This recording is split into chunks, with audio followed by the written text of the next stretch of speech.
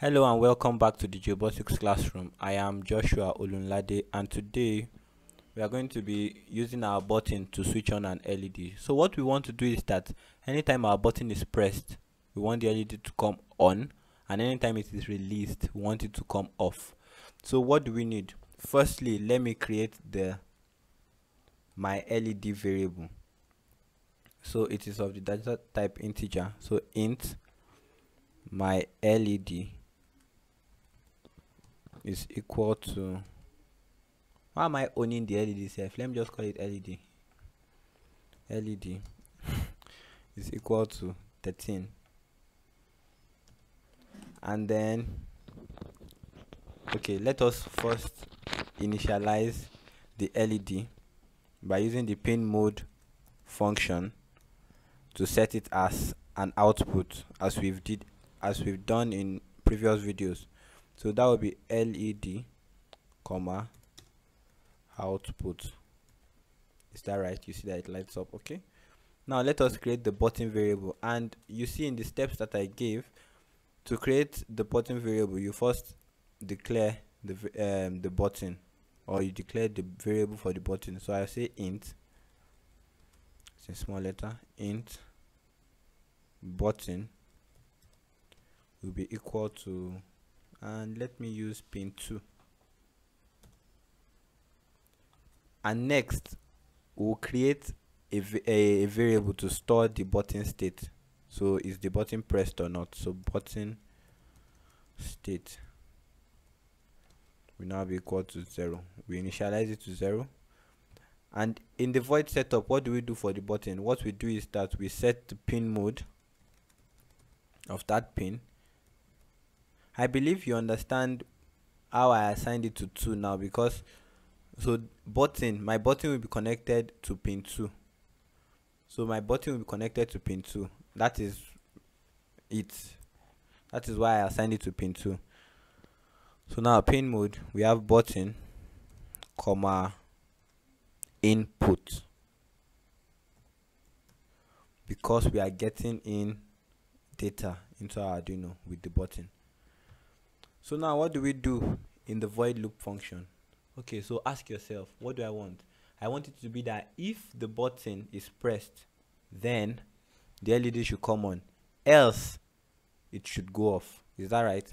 And we have encouraged you to learn C++ as part of your package for JILBOTIcs.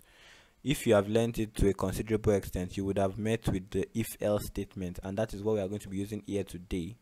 So, but before we do that, we first must read the button state, or the state of the button pin, into the button state variable. So this is how we will do that. Button state will be equal to, we'll use the digital read function. Digital read into bracket, and then I put the semicolon to end it. So the digital read function has only one parameter, which is the variable, or the pin number, which in my case is button.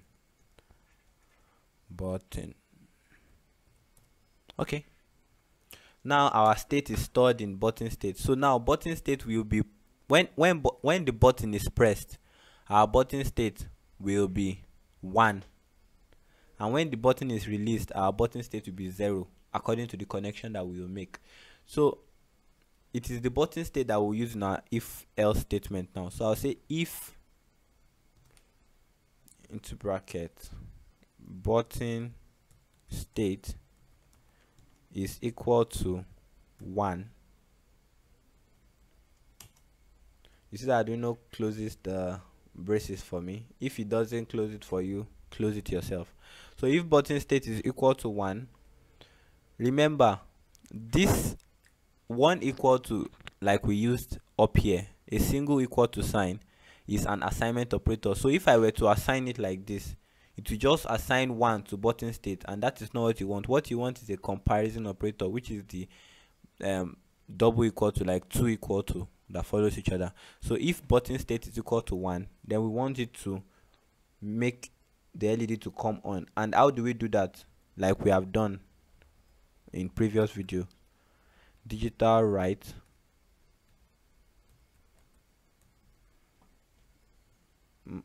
LED comma high. So then we come down here and we add an else statement. Else digital write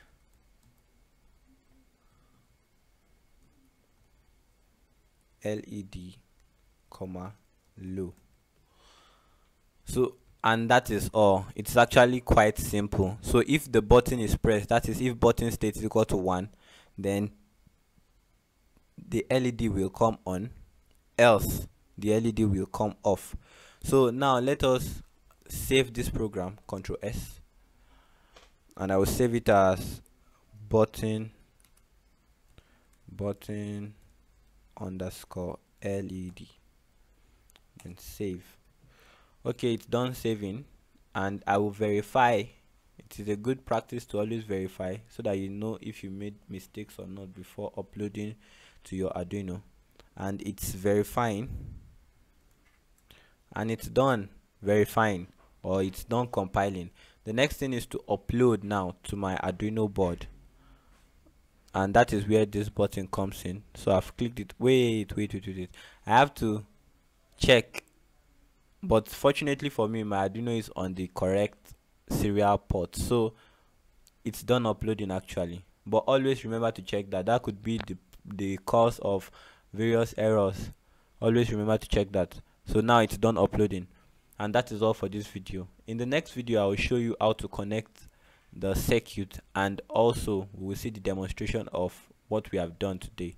Thank you for watching this video. If you have any questions, please ask on the classroom platform provided for you by JILBOTIcs. I am Joshua, and bye for now.